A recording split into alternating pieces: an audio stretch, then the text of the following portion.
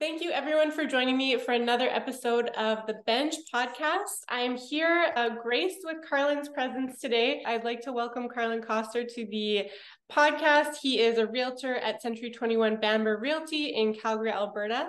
And please go follow him. His whole bio will be in the description for the podcast, but his Instagram handle is at Carlin the Realtor. Super simple. Welcome to the podcast, Carlin. Thank you. Thank you for having me on. It's good to be joining and talking about one of my favorite things. Oh, yeah. Well, we're talking about open houses today. I'm also very curious to start this conversation. If you're not a realtor and you're listening to this podcast, open houses are very controversial in the real estate world right now. It's do them, don't do them, who's it for, what's the purpose? So what's the purpose of an open house, in your opinion? So the ultimate opinion of mine is that an open house is a way to market the property. Okay. At the end of the day, I always tell my clients, you know what, the open house may or may not sell the property, but what it does is that it gives somebody else the opportunity to touch their social channels, their social circle, and put out additional marketing to the world. Now, in some cases, they're not going to be required, but in some times when you have a slower market or a more unique property, I look at that as another avenue to get somebody in to see your home. And when a house is on the market and for sale, what I look to have happen is that we want everyone to know it's available. You know, objections happen, sure, but like the objective is that everybody knows it's available and everyone gets a chance to see it. Yes, exactly. So I guess the devil's advocate to that is, are open houses just for the neighbors? Is it just for realtors to pick up other buyers? Is it safe, secure? I think there's a lot of kind of downsides that people perceive as, you know, is it worth my while? I don't know if it's realtors who are really saying that or if it's the public. Like, I don't really know where that opinion came from, but what would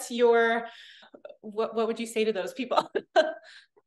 Well, I think at the end of the day, and I'm not sure all the different logistical things that you've got to take care of in your market versus ours, but at the end of the day, lawful instruction is what matters. So if here in Alberta where I practice, if our sellers say, I do not want you to have an open house, simple, there's no open houses, you know, and that could be a matter of whether they're private people or whether they have certain things in the home they don't want being taken care of. I know during COVID, it was very difficult to navigate all those different challenges that it came along with. So at the end of the day, it comes down to what the seller wants to happen. If they say, do the open house gets done.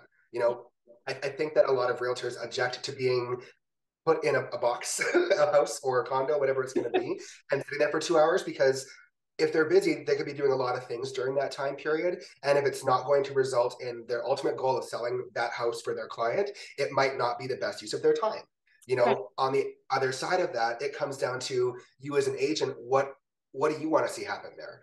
And I'll be frank, my very first couple of years, I did a lot of open houses because I was in a city that I didn't grow up in. I didn't have a huge circle here. How do I meet people? How do I get to know areas more intimately? You know, and I spent a lot of time and I met a lot of clients in open houses. You know, as an agent, I think open houses are one of the best things you can do to meet new clients. And they might want that house, they may not want that house. But going in with the understanding that you might meet new clients, you might sell this house, but you're still getting marketing to that property, I think it's a win-win in my mind. Absolutely. I think every type of marketing for a listing could potentially be skewed as, oh, you're just trying to get other clients. But if you're advertising a property, you're meeting buyers, like in one way or another. If it's on Facebook or if it's an open house or whatever, buyers are contacting you, whether it's for that property or not. Yeah. The potential is that they're interested in that one. You might get a sign call, which for those that are not realtors means that somebody sees your listing on realtor.ca and sees your phone number and just calls you and says, I want to look at this property. Yeah, same thing. Exactly. Yeah. And I like your point that the open house, the purpose is to sell that house because, and maybe I revert to this story too often, but it's just perfect, this situation that happened. So I had a property, it had been on the market for 3 weeks, and I was advertising an open house for the following weekend, and somebody had asked a question on a Facebook ad. And so I responded to their question and I said, just so you know, we're doing an open house this weekend. They never responded. Who knows? I was just, trying to market it. They came to the open house, and then nothing happened for another week. And then they messaged me again, hey, I've just had this one question about the house. And they ended up buying it. They weren't even looking for a house, but they saw I guess it's twofold. They saw the ad on Facebook, but would they have booked an appointment with me? It's highly intimidating. They weren't looking for a house. I find open houses are a little bit softer of a Mhm. of an opening. You know, not everybody who buys is intentionally looking for a house. Sure. Yeah, so it was perfect. And now I tell that story every time somebody says, "Oh, open houses don't work." I'm like, "Well, actually, they You know do." what?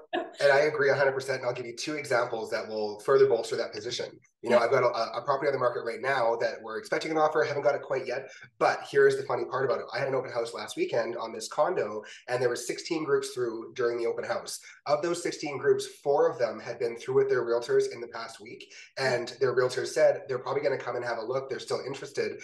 But of the 4 of them, 3 had to sell their house first, which hasn't sold yet. So they're waiting to write an offer because they're really interested. But at the same time, they were all in the house at the same time. And I was able to almost position that and let them know because we were all talking. I said, oh, they were here as well with their realtor. And I made sure that each one of them knew that they were all interested because Yeah. that's additional motivation for them to say, well, uh-oh, like there's maybe the risk I'm going to lose this house. So for me, serving my sellers, I'm in there generating more appeal and more potential that they're going to sell it for a higher amount of money. You Yeah. know, that's my first story. My second story is I had a really cool townhouse that I sold earlier last summer, and my sellers were so cool. She was a sustainability engineer and he was a mason. So they had put so much work into this townhouse, but it was all from their hands, but in a way that it wasn't do it yourself. It was professionally done, but Yeah. they had sustainably sourced all of their materials from the crystal door handles to they'd had this really cool brick wall they had done, but the brick had all come off of a school that had been built 100 years ago and had sat in someone's basement for, I think it was about 20 years. And then the guy got divorced, reached out to the mason and said, hey, I know that you want all these bricks. I have them now. So they took them and they made this wall and they did a couple other things that were really, really cool. Well, I did an open house on the first weekend and it was quite busy, but the last couple that came in brought some of their friends. And I knew that intimate knowledge and could speak to the story and how it was created. So they started to get their eyes buggy, and turns out they're historians Ah, that worked at a local college, university, whatever it was. They got so excited, they left, called their agent, came back an hour later, and they bought the house.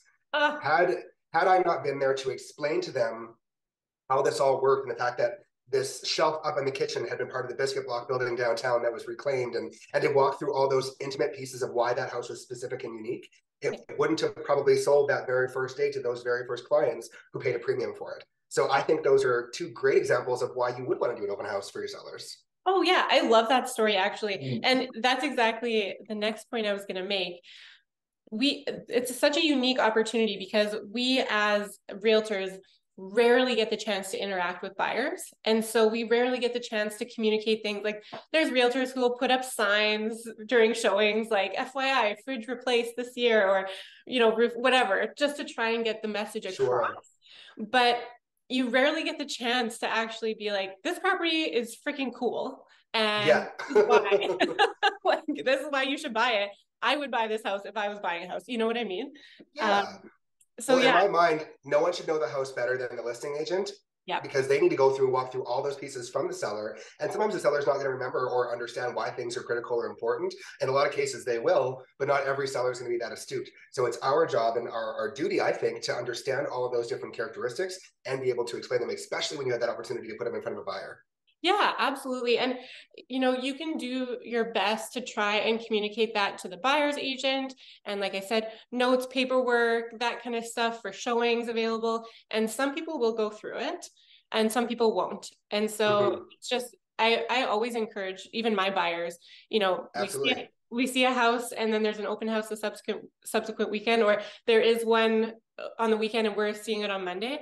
Go check it out because you really don't know what information you're missing Sure. until you communicate with that person. And then either you find out more information that's highly valuable or sometimes not. Depending Well, on the and case. you make a really great point. I will tell my buyers the same thing, and I'll offer to accompany them.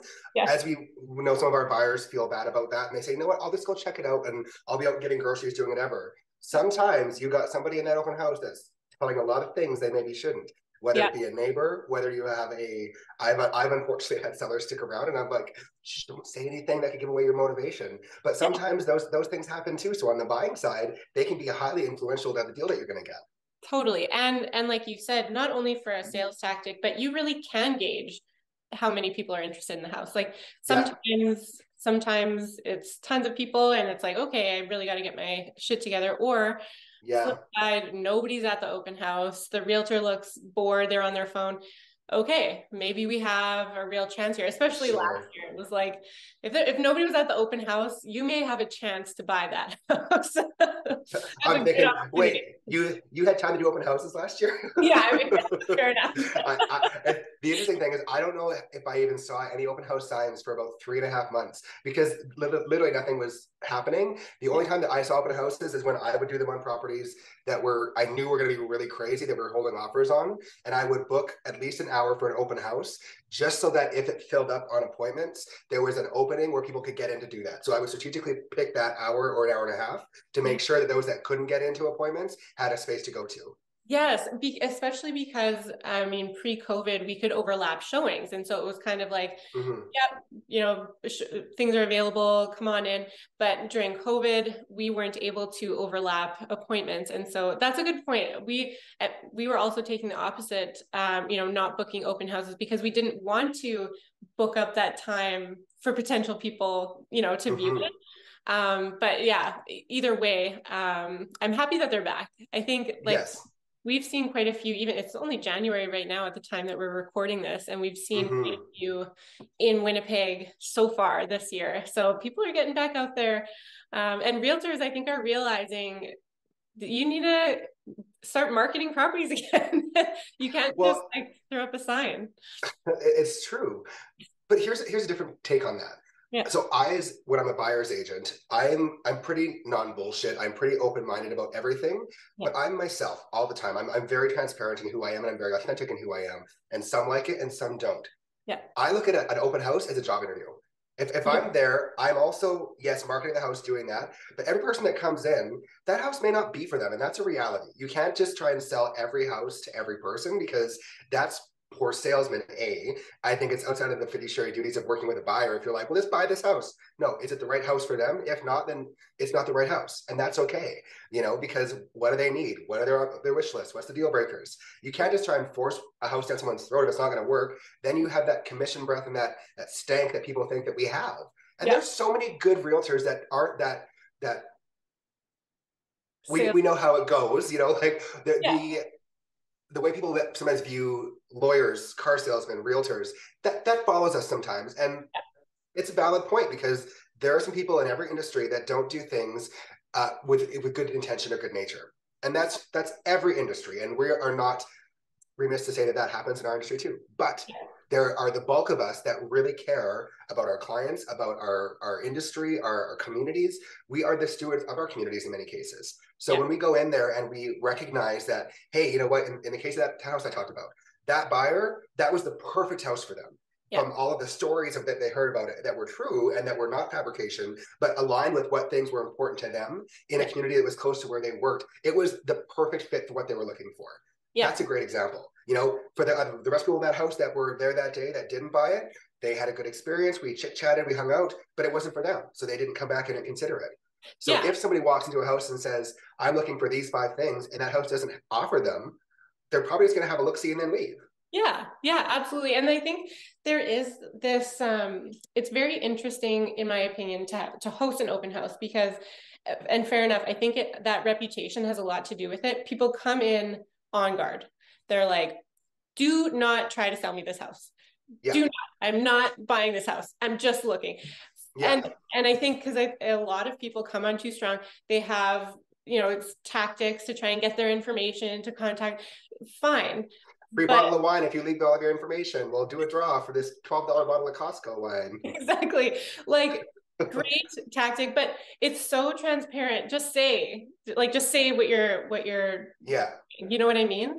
That like it's not somebody's fault. And as we know, even for showings, you don't know if you're going to like a property until you see it in person. I mean, some things you can Absolutely. tell, but these people are just seeing this house in person for the first time, and absolutely, it might, like you said, it might not work. It's not offensive. It's not our house. It's not offensive. It shouldn't be offensive, right? If they don't no. the house that you're in, that's fine. It's objective. Unless maybe you flipped it. Exactly. And you're the one selling it. Exactly.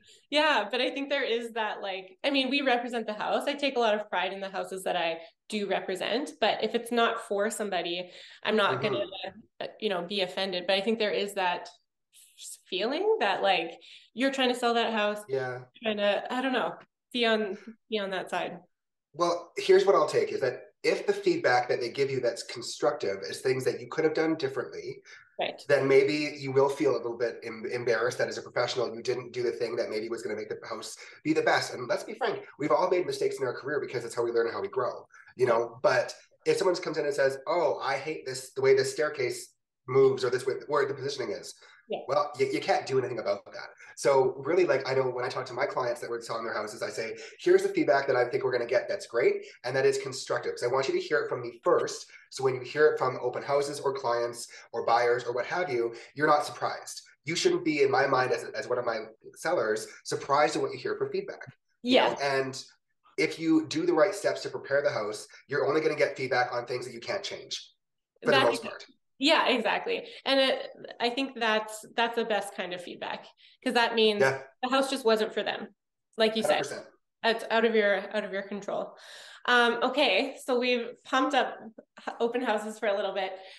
Do you have any cringy open house stories? Because I mean, it's a public event. Anybody can come in. Do you have any cringy stories about things that have happened that weren't, amazing? Two. There's literally only two that stand out in my mind that I can think about where it was uncomfortable.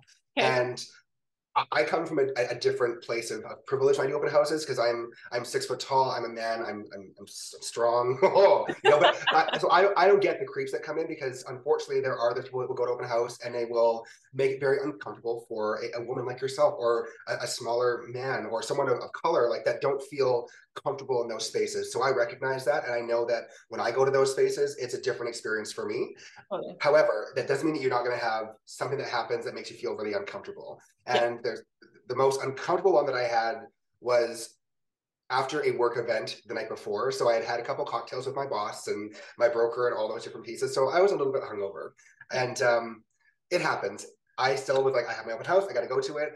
And it was my CEO's listing at the time. And I get there, and it was a fourplex in the community that I live in, so I know it very well. And I had done open houses in that complex when it was brand new development versus being resale, where it was now 4 years later. So I knew it pretty well. So I show up to this property, and to my understanding, it's going to be nobody there. And as you kind of mentioned with my Instagram being very basic, Carlin the Realtor, I use that because it's my identifier when I walk into a house. If I walk into a showing or into an open house or anything that I'm doing, hey, it's Carlin the Realtor coming in, anybody here? Because you just never know.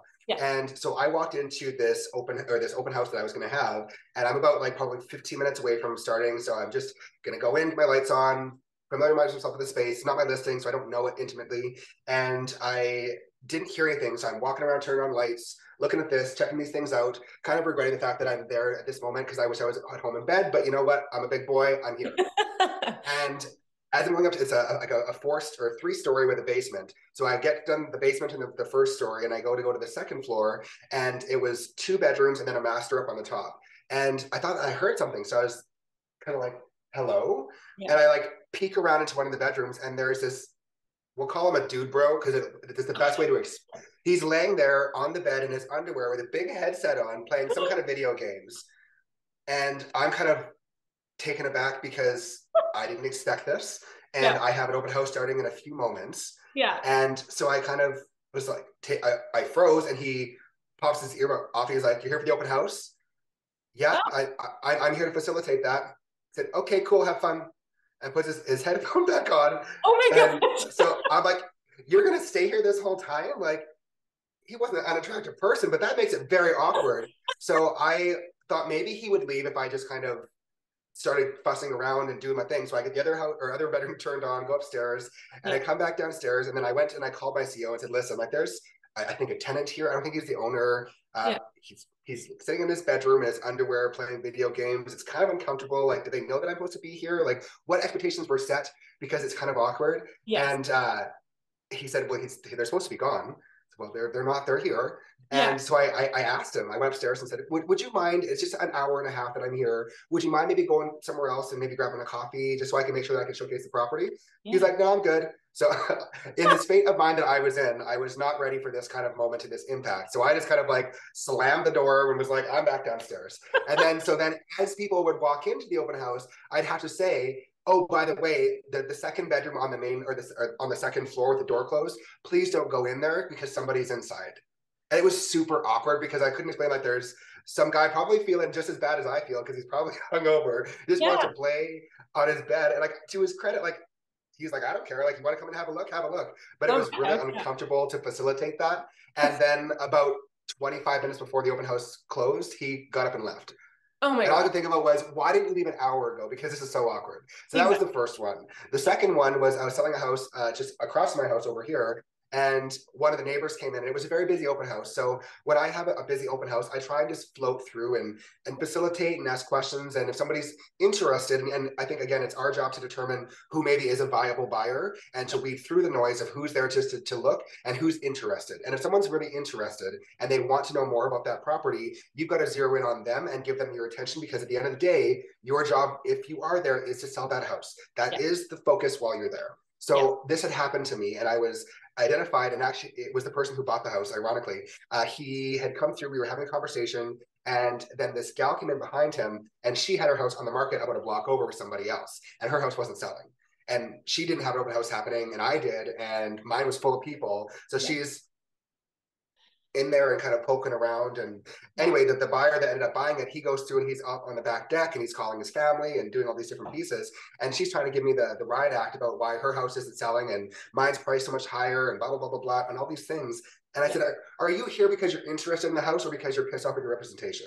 Exactly. And she's like, well, this house is not better than mine. And I said, I'm going to ask you to leave because you know what? You don't have a business being here today. You know, you're not interested. You're being nosy and you're being frankly quite rude. And I don't have time for this. So there's the door. You can leave it. And if you don't want to leave, I know your agent. I'm going to call them and I'm going to ask them to come and get you because you are now literally. And I was not playing around with this chick because here it's my listing. It's the first day that we're on the open house market for the weekend, and my job is to sell that house and make sure that it looks good. And I got some lady from down the street in here trying to sideline that for me. I'm sorry, I fight for my clients, and I would have thrown her ass out if I had to. Like, I love that. I will listen. 100%. This is not an open house story, but it's very close to that. Related. In our market last year, it was very difficult to get into certain houses and certain price points. And my clients were helping their mom and dad move here. And it's about the whole fight for my client situation. We had the very first showing booked for when they started the showings. It was 1 o'clock on a Friday. We were the first one. I had guaranteed that we were the first one. So I'm sitting outside waiting, and my clients that are coming to look for their parents, she's 9 months pregnant. So like I pull up and there's people in the driveway, and I know from the seller's agent that I'm the first showing. There's no one before me. They didn't start showing till 1 o'clock. And I see this couple and their agent kind of walking around. So I was like, this is very interesting. So I get out, I was going to go over and ask them what they're doing. And then my clients pull up and get out because we're at time for an appointment. And I'm over when they pulled up. I'm at the front door talking to the agent and his clients. He's like, oh, well, we're at 2 o'clock.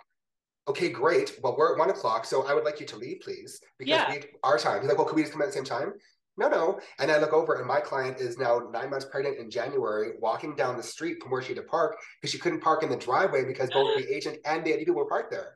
So I turned and said, if my client falls because you're here early in our window, I'm going to be so mad at you. And I said, so you can just get in your cars and leave. And I probably said it a little bit more meaner because I was not happy with how they were, both those buyers and that agent were trying to like take over my client's stuff.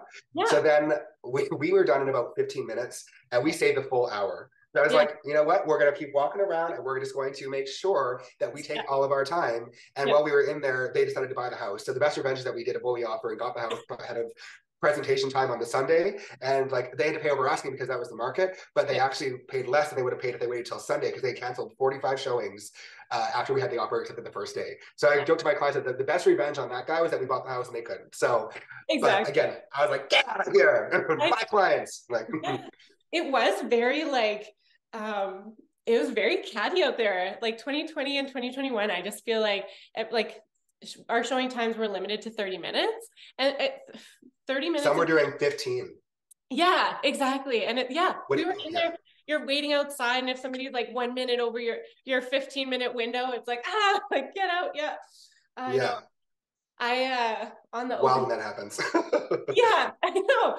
And like, yeah, you have to represent your clients, and the best way to represent them is give them the appropriate amount of time to view a house before offering on it. Like, it's so crazy, 15 minutes in a house and you decide whether you want to buy it or not. Like, you have to have the full 15 at the very least. I had an interesting, so it was, I mean, it was an open house, but it was a showing, or sorry, a show home. So not like a resale open house. It was open Saturday, but this weekend happened to be, I'm going to mess this up, Grey Cup, Super Bowl, I don't know, football weekend. And so there was tons of people coming through, and then the game started at whatever, 2:00. And I just assumed it would slow down because people are at home watching the game. So this group comes in, this guy sits down on the couch. I had the game on because obviously, and there's a group of ladies. So I just assumed like, okay, he's not interested in this. He just wants to, whatever, let them check out the house, and then whatever. So the ladies check out the house. I'm just leaving him to watch his football. I'm not chatting with him because whatever, he's not interested. Then the ladies leave. And he's still there. He's still there. And this is 2, and the show home was, I think, 1 to 5. So at some point I just went over and I was like, I don't know, like, if you know, but your group left. And he was like, what group? So he proceeded to stay and watch, I guess, a free version of the football game until 5, until I was close. And I literally had to, went upstairs, started shutting lights off, like doing the last call, like the bar moves. Yeah, exactly. Last call. Like, you don't have to go home, but you can't stay here. Like, Semisonic closing time. Yeah, exactly. The only way that story can get better is if he bought the house. Exactly. I know. I was like, and sometimes with show homes, because the possessions are so delayed, I was questioning myself. I was like, is he like, did he buy this house? And he's just like waiting for possession and enjoying it in the meantime.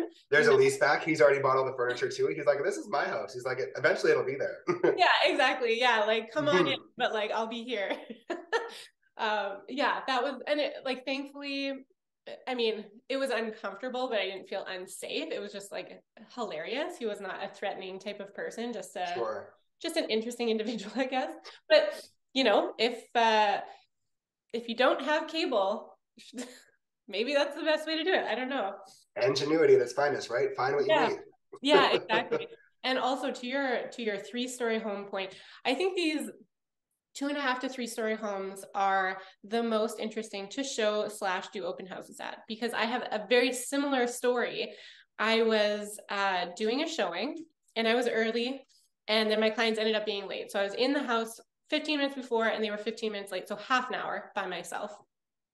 And I'm, you know, getting the lights on, I'm reviewing the listing information. I'm kind of just, I spent a lot of time in the basement because you never know, like in Winnipeg, 2.5-story homes are older homes. So it's like, I just wanted to see, you know, is it worth them even coming?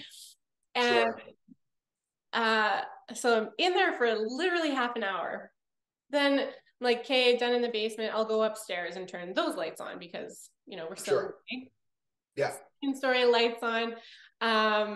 And I don't venture up into the 2.5, like the half story at the top, because I kind of thought I saw my client. So I go back down the stairs and I'm waiting at the front door. I turn around and somebody's coming down the stairs. They were just casually working in the office on the top floor, had no idea we were coexisting in this house for half an hour, and had no idea about the showing, had no idea anything was happening. Thankfully, he was fully clothed. Slightly different from your experience. But yeah, I think like communication is tough. And like you said, setting expectations, because it does, for showings and for open houses, it, like, who knows what people thought when they attended the open house that you hosted and somebody was there. The fact that you couldn't open a door and see the room gives somebody an uneasy feeling. And then it's a red flag. Yeah, and then that's the story, or the, you know, what goes on in their minds when they think about that house. It's like, oh yeah, was that the house where that guy was still there. Every house gets one characteristic that it gets remembered by. Remember Yeah, this house or this house? And I'm sure you have all the stories in the world of that, where it's like the buyer goes, oh, that was the creepy guy behind the door house, or like that was the cat piss house, or oh, that was the house that, like, you know, that becomes that experience. exactly. Yeah. And like, yeah, if it's a negative, then there's no getting rid of that. That's it. Like No. it's done at that point. I tell my sellers a couple of different things, and I have like my kind of like, I'm sure you have them too, your 3 to 5 things that you are like known for saying that they just fit into your business so well. You referenced one of mine earlier. You said that it's not our house. I tell all of my clients, it's not my house and it's not my money. Yeah. So it's your decision. It is what it is. But I tell my sellers that it's about more of the narrative and the story. And we are creating the story for the buyers. We want them to see what we want them to see. We want to grab them by the neck when they walk in the front door and drag them through the house as we want to see it. You know, and we want them to see all the good things about the house, but also we don't want to hide the bad things because we want them to see what it is. You know, people hate surprises that are not good surprises. You know, so whether you got things fixed or whether you identified them, they walk through the house and you're like, here's the offering, here's why you're going to want it. And if you do that in the right way, people go, I see it. Nothing makes a buyer more mad than when they walk into a house and they go, you lied to me about why I'm here. Exactly. Exactly. Sell that house. Yeah. And I think that's important during open houses too, because it's tough. And I understand it's public and there's lots of people there to talk to and you don't want to say the wrong thing. But on the other hand, you still have to be honest. You still have to be authentic. If somebody points out a deficiency with the home, yes, like, yep, that's absolutely. And then explain it. I mean, be knowledgeable about it, but don't try to sugarcoat it because it's very transparent and it's, you know, they're seeing what you're seeing. There's no covering it up at this point. Like they're in it. We're an open house today. Hello, everybody. Come on in. This is the house for you. Exactly. Yeah. Like it's too late. So just own it and like represent it and hopefully like hopefully they like it, but maybe they're not comfortable with that particular thing. Whatever. What I would say is some of the best experiences that I've had in open houses that have either become the seller of that or the buyer of that house or become a client of mine is because of those experiences, you know. And it's like, okay, well, let's talk about it. You know, if there's an objection about the house that's rectifiable, walk through that discussion of, well, how would you redo this? You know, if you were going to change that, what would you do? You know, and get into that because people love to be on HGTV. Like people think that we just like live this HGTV fantasy. It's not the case. It's more like contracts and on our computers. But people love to see that and be part of that. So if they're in a house and they say, oh, well, I don't love this paint color or I don't love this layout. If there's a way to make it right and to rectify it that fixes the house and maybe the seller's not willing to do it, but somebody else is, explore that. You know, I had a listing a couple of years ago and she's become one of my dearest friends and clients since then. And I was the 3rd agent to try and sell this house when I first met her. And it was this, they laugh at me now because their whole family always has green in their houses. And then I went and did this in my office and they all think it's hilarious because I always tell them to paint their houses when they're green. So they think this is the funniest thing in the world. But anyways, I had told them, like, I think you should paint the house. And she's like, we spent so much money in this house. I'm not putting any more money into it. Like, it is the way that it is. Yeah. But that conversation piece within that open house that I would do there, it was the first thing. And people, you can't say, oh, well, this color is beautiful because most people didn't love the color. Yeah. So when they would walk in and they would say, oh, I acknowledge that. Hey, you know what? The client did paint this color. You know, the reason why they did it is, and I would explain to them why that color made sense because the developer that had made that whole neighborhood had done really, really dark grays. Yeah. So white wouldn't cover it without going 4 or 5 coats, which was like a $30,000 paint job. Yeah. So they had gone with a muted green color in their house that made this a 2-coat versus a 5-coat because they were being more responsible with their finances. You know, and if you had explained that to some of the buyers, they might have said, oh, that makes more sense. So then by proxy, the paint coat that they're going to have to do to cover that's a light color already, is probably going to be 2 coats versus it had been 5 coats if they hadn't painted it. So walking through that, and explaining that objection and also discussing kind of why it is can be really beneficial too, because people can't see past color. I know I've got many buyers walk in and go, oh, or I know people at open house, they walk in and go, oh, okay. Sure. So then if you walk through that conversation or ask them, well, what color would you paint? What would you do? And you open up that dialogue, you might get good things that you didn't think about that can actually benefit you and other people in the future. Or if you're not the listing agent of that property, you're getting to see it from a different perspective, where if that agent comes to you and says, well, how did it go? What feedback did you get? You can give them feedback that maybe they didn't think about. So at the end of the day, that feedback is all a gift, and we just take it and we just provide it as necessary. Absolutely. And I honestly love what you said about the visualization of it, because you're right. Like in a buyer's mind, even in my mind, when I walk into a house and it's like a color that I don't love, it's work. That's the first thing you're thinking. You're like, oh, this house needs work. But when you get into the visualization of, well, what color would you do it? Then all of a sudden it's not work. You're making it your own. It's like, oh, this is fun. This is, oh, if I could pick anything in the world, I can, you know what I mean? And then it's like, finally, it's a positive that like you get to change it. You don't have to live with whatever, maybe it's beige, but you wouldn't have picked that beige, but it's livable.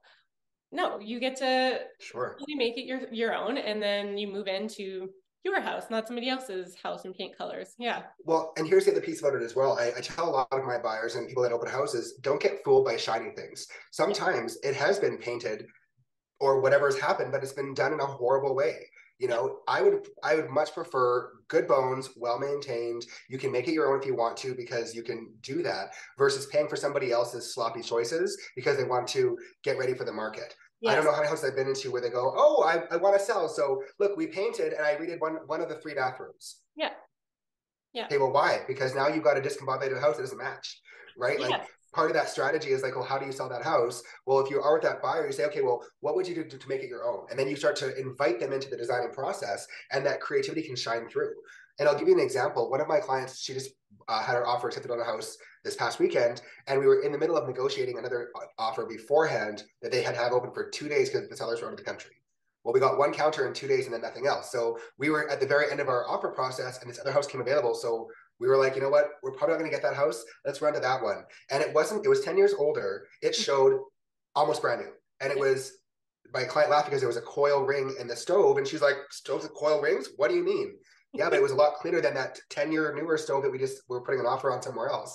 And she said, well, the color could use some work. I said, yeah, you're right, it could. So the other one was so stark white that it felt barren, and there were spots where they had patched the holes but didn't actually do it well. So that whole house needed to be painted as well. Yeah. You know, so looking at the detail of what's going to be the best and what's going to show the best for the long period of time and making it their own can be a really good objection handling and inviting them into that decision-making process. Oh, for sure. Yeah. And I think, like you said, the worst renovations are the ones you're doing with selling in mind, or like shortly before selling. You want a house that either hasn't been renovated and has been taken care of, or somebody has done renovations for themselves, because they're picking more quality finishings or spending a little bit more money. You know, if you're painting a house immediately before selling, you're probably not doing a great job.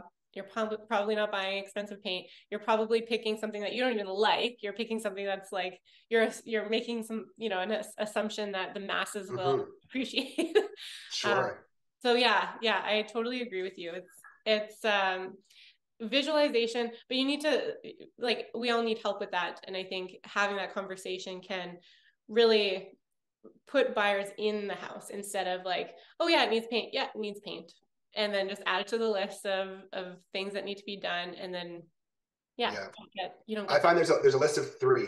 Unless someone's looking for a project, you get 3 things they got to do in the house. If you bypass 3 options on the list of what needs work, it's not too much for them to do, especially if it's at the height of their budget, or if it's really significant market conditions where they're going to have to maybe be in competing offers. Once you start adding in all those different pieces, they're like, it's just too much. It's not enough. Yeah, absolutely. That's a good rule. So I think in people's minds, everything is $10,000. New paint, repaint a whole house, 10 grand. New flooring, 10 grand. Like whatever, 10 grand. And then all of a sudden it's like, oh, we need 30 extra thousand if we're gonna buy this house. Yeah, and sometimes, especially as a listing agent, you don't get to have that conversation. You don't get to be the one to rationalize it. You're showing, and you're kind of at the mercy of what they see. Yeah. So well, and I feel like sometimes when we are in that position, whether it's a buyer's agent or an open house or even like a seller's agent, it's that realistic approach of, well, hold on a second, come back down to earth. You know, let's talk about this. You know, because people get crazy. And like the best point that you made about that is when someone does renovations for themselves. That's the most important quality that I would look for. And when I talk to people that are doing renovations or when they're buying the house, I will tell them like, well, what is your intention with that investment? Because prudent investment is important in all aspects of our lives. But if you're doing it for yourself, fine, do everything that you want to do, but just know that someone's not going to pay what you're going to ask for that material if it's for your standard. If you're doing it just for the sake of doing that flip or doing whatever it's going to be, find good quality, but don't go crazy. Yeah. You know, if you do a really expensive travertine tile, but it doesn't look very nice, well, then they're going to tear it right out and then you lost your money. Exactly. Why? Yes. And that's a good point too. Like if you are getting value out of it, like every day you wake up and you go into your kitchen and you're like, oh my gosh, I love what I did.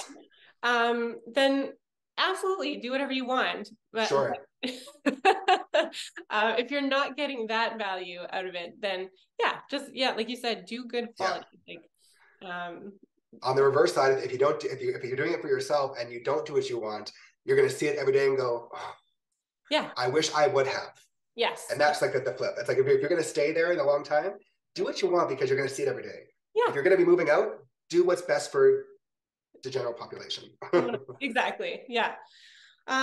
Well, that's the end of our episode. Thank you so much for joining me. That was a great discussion. Thanks for having me. Time flew by. It did. Again, go follow Carlin. It's at Carlin the Realtor on Instagram, and follow, like, subscribe to the podcast to listen to more amazing open house stories from people like Carlin. Thanks for having me. I appreciate it.